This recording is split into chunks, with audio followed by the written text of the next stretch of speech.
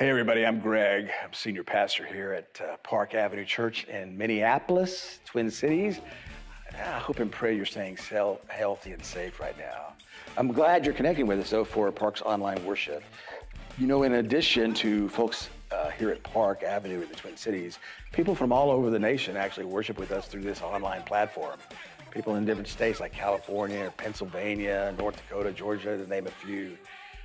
And beyond the U.S., there are folks around the world who worship with us. For example, those are people who live in the Philippines, Peru, and Great Britain, Europe.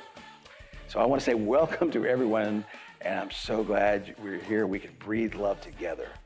And I want you to know that we consider each of you to be part of Park's family. And in the coming weeks and months, I would love to facilitate other ways for all of us, no matter where we are, to connect in other meaningful ways. That's the beauty and the power of technology. It opens up a world of possibilities for us to be together, to breathe love together. I'd love to figure that out. So if you have ideas or would like to lend your expertise to help make this happen, please let me know. I'd love to talk to you.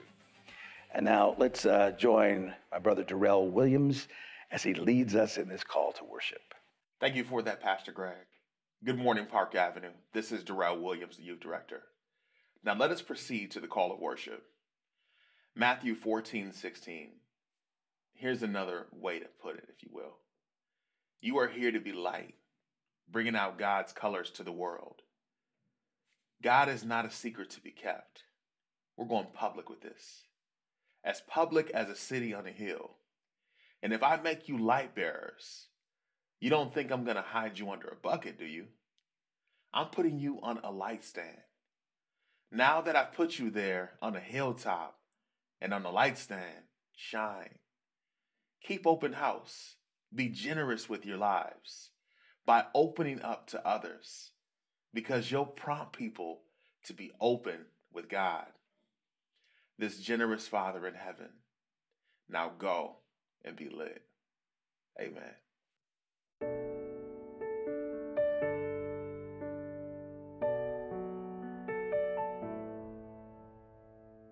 I've had many tears and sorrows. I've had questions for tomorrow. There've been times I didn't know right from wrong. But in every situation, God gave blessed consolation, just to let me know my trials come to only make me strong. I've been to lots of places, and I've seen lots of faces. There's been times I felt so all alone, but in my lonely hours, yes, those precious lonely hours, Jesus let me know I am his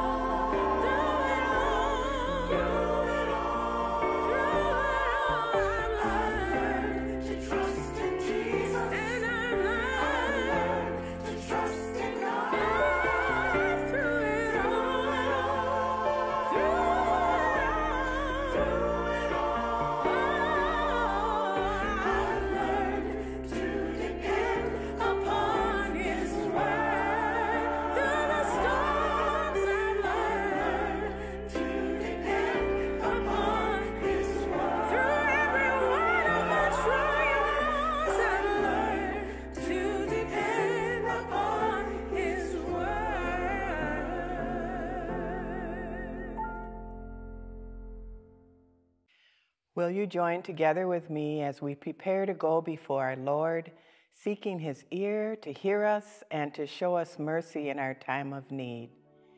It is always a good time to come together to pray what is on our hearts to our Lord and Savior, who is ready, willing, and waiting to hear from us. O Lord, how excellent is your name above all the earth. We are grateful for your love for us. There is no way that we could repay all that you have done for us. You give us new life. You restore our souls. You forgive us over and over.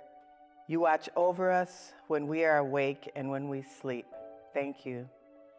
We are asking for restoration today. Restore us, O Lord. Restore our weakened spirits. Show us your ways, Lord, and strengthen us so we will not grow faint.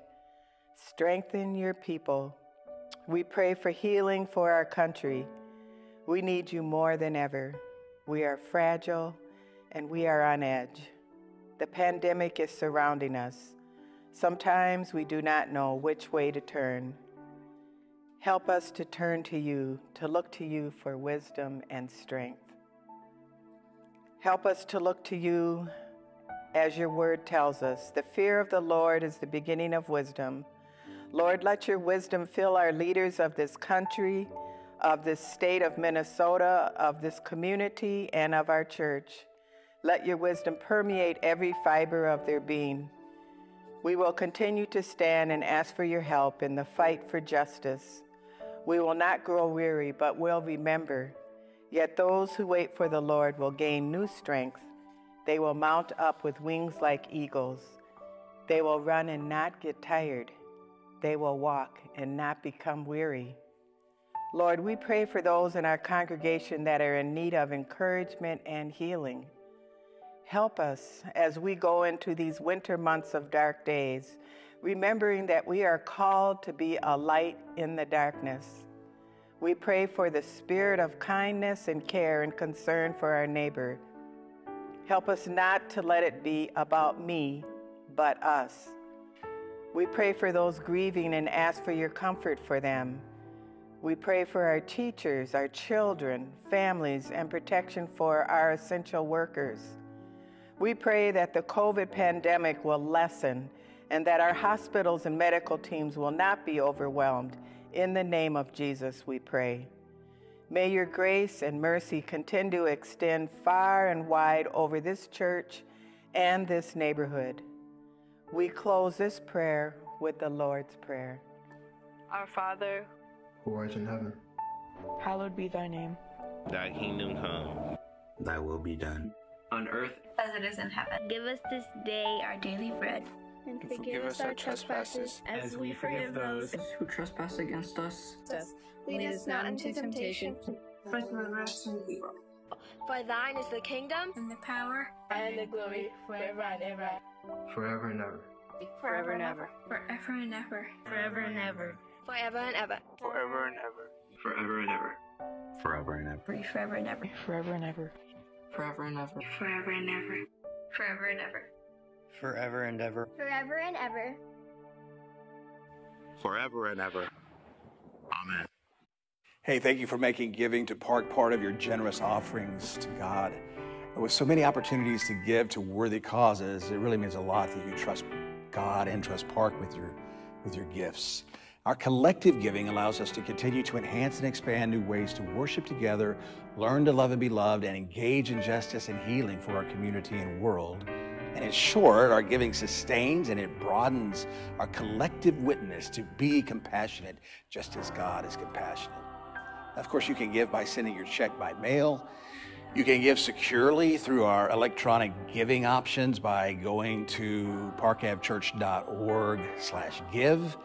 You can even participate in giving right now. Join me using this Park Secure Text to Give option and text your offering with me, 888-318-8032. And again, we're grateful and trust God to multiply what we offer for God's work in the world. So as many of you know, we've just launched our Breathe Love Giving Initiative for 2021, which seeks to fund next year's budget through giving estimate commitments. We built the Breathe Love budget for next year on 3 strategic areas: worshiping together, learning to love and be loved, and engaging in justice and healing for our neighborhood and world. Those 3 areas we're focusing on. Now you're about to see a video, or part of a video, we created to tell the story of this budget. This is part 1, learning to love and be loved. So please go to our website to watch the whole thing, to see a fuller breakdown of the 2021 Breathe Love budget, and to find out how you can make your own estimate of a giving commitment. We love that. Go to parkavchurch.org/give and follow the link to the Giving Initiative page. So enjoy.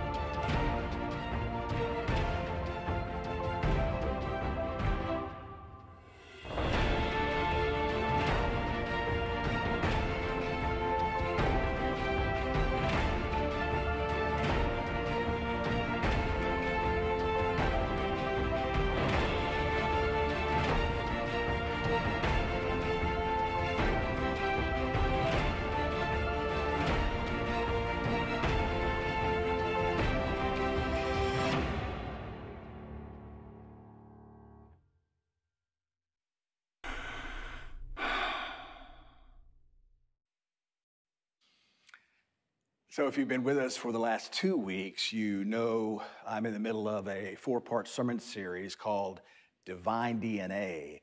It's a part of our Breathe Love Year of Compassion focus. So if you would, let me recap where we've been so far. What I'm asking you to do is think along with me about our God-created, God-breathed identity as church. What does it mean to see ourselves and genuinely be ourselves as God's image bearers, as carriers of divine DNA? And at the core of our divine DNA identity is this great remember who you are encouragement from 2 Peter chapter 1, verse 4. God's divine power has given us everything we need for a godly life through our knowledge of him who called us by his own glory and goodness. Through these, God has given us the very great and precious promises, so that through them you may participate in the divine nature. We are participants, partakers of the divine nature, created with, constituted by, and carriers of divine DNA. We come directly from the manufacturer with everything we need through Christ to be who we are.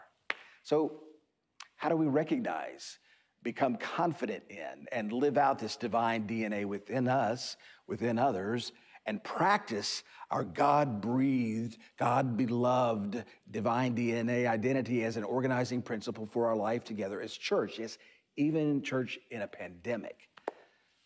I don't see this series as providing all the answers, but merely a way to stimulate our thinking, to spark our collective imagination, to get you to thinking. And I want you to think with me about who we are and what that might mean for who we want to become as we lean in to a hope-filled future. How does embracing the truth that we are carriers of divine DNA motivate us to love one another and know we are loved? How does that identity inspire how we breathe God's love in and out for the sake of others, engaging in justice and healing for our community? And so the scripture gives us many divine DNA markers, often in these you are or we are statements, these affirmations.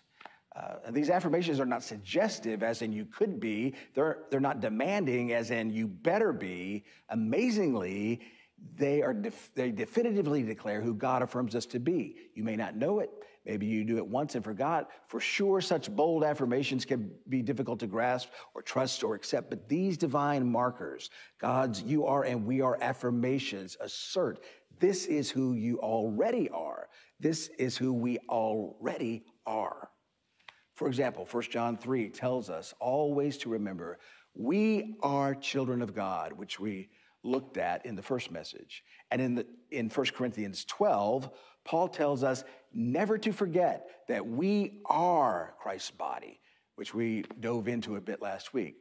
And in this third message, will you think with me about another marker of our divine DNA? We are the light of the world.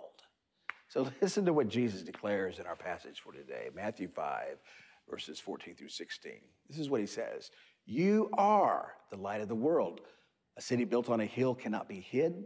No one, after lighting a lamp, puts it under the bushel basket, but on the lampstand, and it gives light to all in the house. In the same way, let your light shine before others, so that they may see your good works and give glory to your Father in heaven. So that's the word of God for the people of God. Thanks be to God.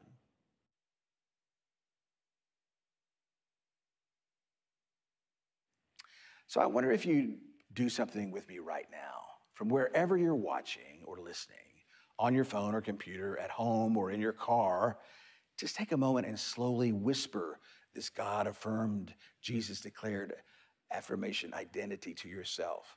And look, I know this will feel a little weird for some of you, but will you do it with me anyway? So just whisper that to yourself. You are the light of the world. Let that sink in. You are the light of the world. You are the light of the world. Now, let's get a little more personal. Whisper to yourself this: I am the light of the world. I am the light of the world. I am the light of the world. Now, one more thing. Recognize your kinship with others. And let's go one step further and whisper this to yourself. We are the light of the world. Whisper that. We are the light of the world. We are the light of the world. Now, so let me ask you, how does that strike you? What does that do to you? What's going on inside you right now other than this pastor's a little weird? What are you feeling right now? What are you thinking? Do those words that you just whispered energize you? Do they make you feel uncomfortable? Anyone feel a bit hesitant to claim Jesus' affirmation for yourself? Because I have to say, my first reaction is to buck against the truth of his words with a bunch of self-doubts. Surely that can't be true, can it? You are the light of the world. In the deepest part of who you are, there's a candle in your heart ready to be kindled, as the poet Rumi writes. There's a void in your soul ready to be filled. You feel it, don't you? Remind all those who tell you otherwise that love comes to you of its own accord, and the yearning for it cannot be learned in any school. You are the light of the world. You feel it, don't you? So what in the world is Jesus getting at when he audaciously says that you are the light of the world? So do you mind if I take just a little bit of time for a brief overview of light in the Bible? So from the beginning of the Bible in Genesis 1, light is associated with God's creative energy to generate life itself from day one. This is what it says. First, this: God created the heavens and earth. All you see, all you don't see. Earth was a soup of nothingness, a bottomless emptiness, an inky blackness. And then God's Spirit brooded like a bird above the watery abyss, and God spoke, light, and light appeared. God saw that the light was good, and he separated light from dark. God named the light day. He named the dark night. It was evening. It was morning, day one. The light of God creates something out of nothing. It enters into a formless, shapeless, dark, and empty world to fill it with life. And here's something incredible to chew on. You ready for this? In the origins narrative of Genesis 1, what do you think it means that this creative, life-generating, void-filling light of God comes before the creation of the solar energy of the sun and the stars? Those lights, the lights in the vault of the sky to separate the day from the night, as Genesis says, that serve as signs to mark sacred times and days and years, those lights that give light on the earth, those lights come on day 4. And what's the climactic event of the life-generating, creative process in Genesis 1? Humankind, Adam created in God's divine image, men and women. So is it any wonder that Einstein proved that light is the fundamental reality of life itself? Everything in the universe is, in some sense, relative to light. Without light, there is no life. So now flip over in the New Testament to the Gospel of John, chapter 1. And you see that John links the life-generating life of God to the light-generating, life-giving presence of Christ. In the beginning was the Word, John says, and the Word was with God, and the Word was God. He was in the beginning with God. All things came into being through him, and without him, not one thing came into being. What has come into being in him and through him was life, and the life was the light of all people. The true light, which enlightens everyone, was coming into the world. And this Word became flesh and lived among us, and we have seen his glory, the glory of a Father's only Son, full of grace and truth. The light of Christ, the light of God. And later in John 8, Jesus identifies himself as God's life-generating light. I am the light of the world, he says in John 8. Whoever follows me will never walk in darkness, but will have the light of life. So folks, let this capture your heart. What do you think it must mean that your divine DNA identity, our collective divine DNA identity as church, is caught up in the truth of Jesus' own identity? And he declares we carry the same identity he affirms for himself. You are the light of the world. And maybe this is some of what Dietrich Bonhoeffer was getting at when he wrote once that Jesus became like us so we would become like him. So the Apostle Paul is not shy about communicating this incredible truth to the folks in the churches at Ephesus. In Ephesians 5, he says, once you were darkness, but now in the Lord you are light. Live as children of light. For the fruit of the light effect, the result of this light is found in all that is good and right and true. You are light. The God light within us radiates among us. As one poet theologian writes, you don't need to seek the light. You are light. Light of God's love shining in your being. Meditate on this light glowing from within. Trust this light given, not made. Don't worry about shining the light. It already shines. Simply be mindful. Open the shutters of your heart and let the divine light radiate. You are light. Amazing, isn't it? You. Yes, you are the light of the world. Not the light of the church. This is something else. We are the light of the world, Park Avenue. That's who God affirms us to be. That's who we really are. And just like we don't have to prove light's existence, it just is. There is no hiding the light, and no darkness, no matter how inky black, can cause us to forever lose the light. At the very minimum, the extraordinary affirmation that we are the light of the world means we can live confidently and freely with nothing to prove, nothing to hide, and nothing to lose. We don't have to hold back or tamp down who we are. We are carriers of divine DNA. We are conveyors of God's nature. We are light with the ability to warm cold hearts and expose a way through the darkness, as McClure writes. We are meant to be rays of compassion, beams of justice, glimmers of grace, and lanterns of love. We are true, when we are true to our essence, Park Avenue, we alter the world around us just by being who we are. We don't have to try to be more than we are.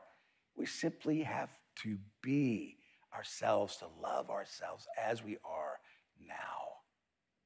What could be better than that? So, just look at it, Park Avenue. In all the ways we breathe love together, in all the ways we imagine the hope-filled, compassion-motivated future of our life together, our collective identity is this: we are the light of the world. That's who we really are. That's our divine DNA. And we must do our best and help one another never to forget it.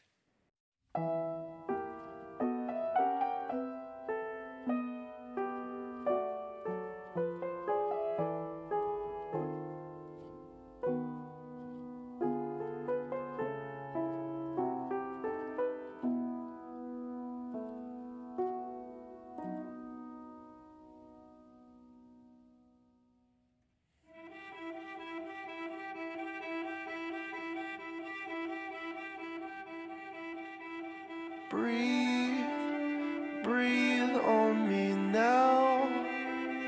Open your mouth and speak the word that heals this broken ground. Say what you will. Show us your will as we breathe in the very breath of God. Oh, Spirit of God, here with us now, giving us life.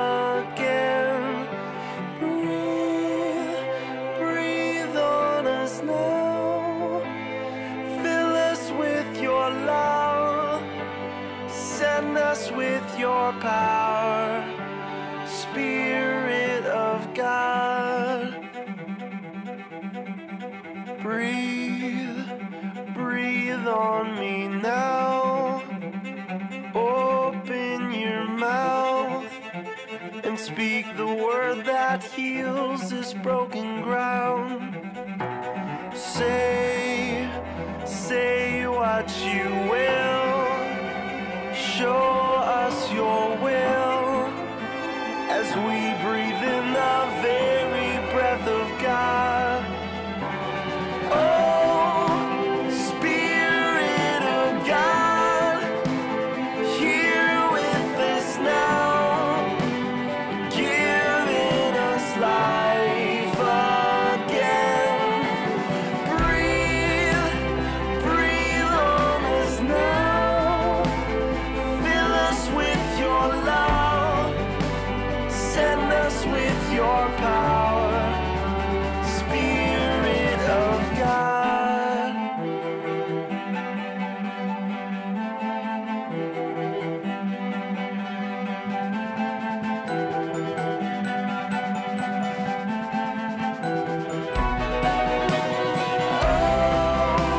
Spirit of God, here with us now, giving us life again.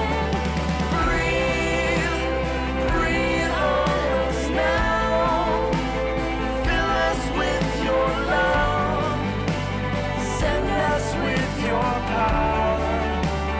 Spirit of God. As we say each week, I can do all things through Jesus Christ, who strengthens me. And as a church, together, we can do all things through Jesus Christ who strengthens us. Amen. Amen.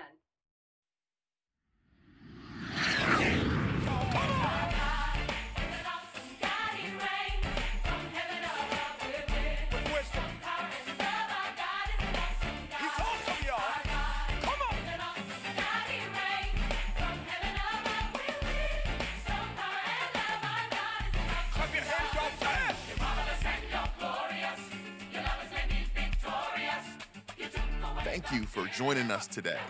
It means a lot that you're here with us.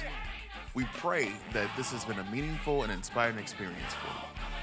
Let us know how we can connect with you further, or if you'd like information about being involved at Park, send us an email at info@parkavchurch.org. The work of Park Avenue Church is sustained by generous people who include Park in their financial giving. You can give safely and securely by following this link. Thank you, and God bless.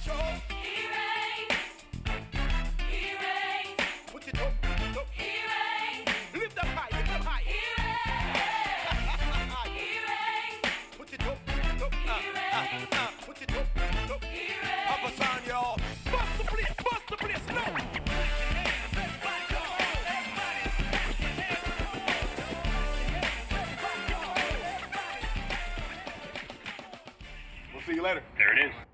Boom. Boom. No. Yes. Give us this day our daily bread. Sorry, I missed that. And forgive us our trespasses. Your dad threw it off. It's not that hard. You're so funny.